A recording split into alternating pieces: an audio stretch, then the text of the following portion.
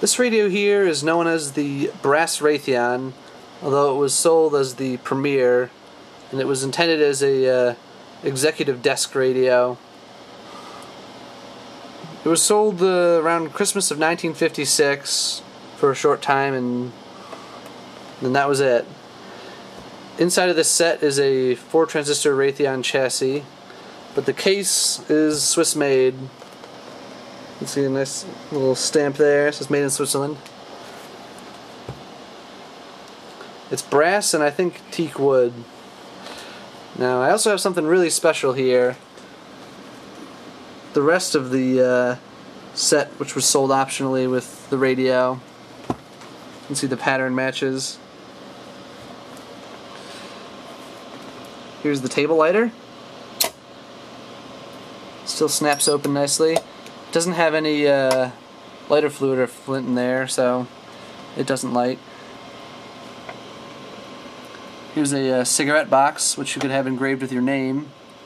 Apparently the previous owner didn't do that. And here's a nice rose-colored glass ashtray.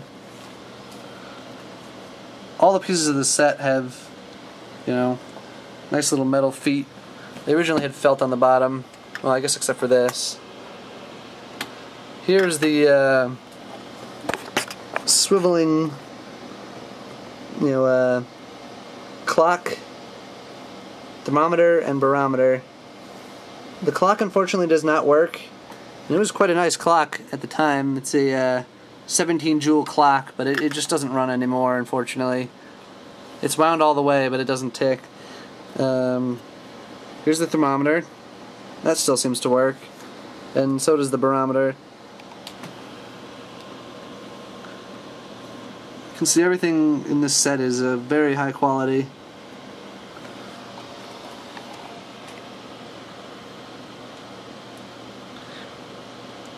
I don't know how much this set sold for. There's really very little information about it.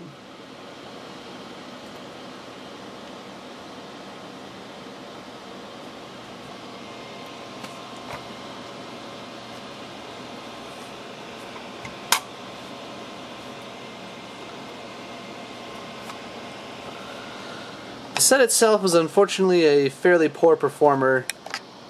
Even after replacing all 5 of the electrolytic capacitors and the Raytheon diode, which had gone open circuit.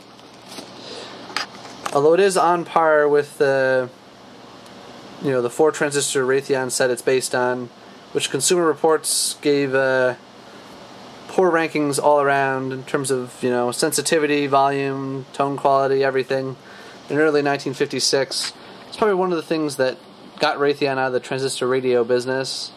None of their radios really were doing too well. Let's hear it play. Go to Cupid.com now. You might be right. Cupid.com. Voted best dating site of 2013. It's tuned into the most powerful AM station in the area right now. They can also pick up AM 680.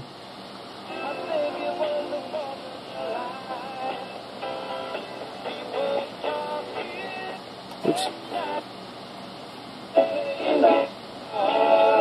That's maximum volume right there. And it's turned to face the station.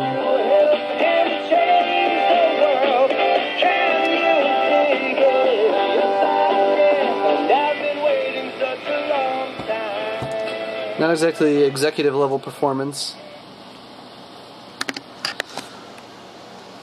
I also have a second one of these radios, which I may sell in the near future. I haven't decided which one I'm going to sell.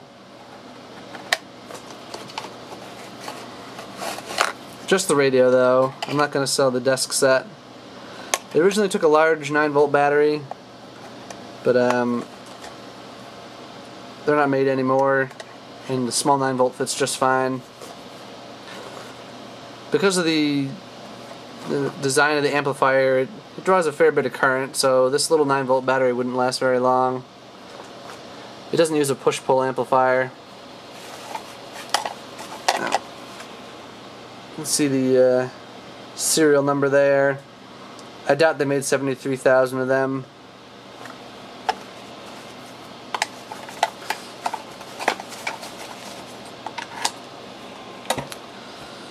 Well, I hope you enjoyed my video. If you have any more information on this set, please let me know. I'm kind of curious as to how much this sold for originally. I'm sure it was quite a lot, though, based on the quality of the workmanship. I mean, everything is really just excellently done.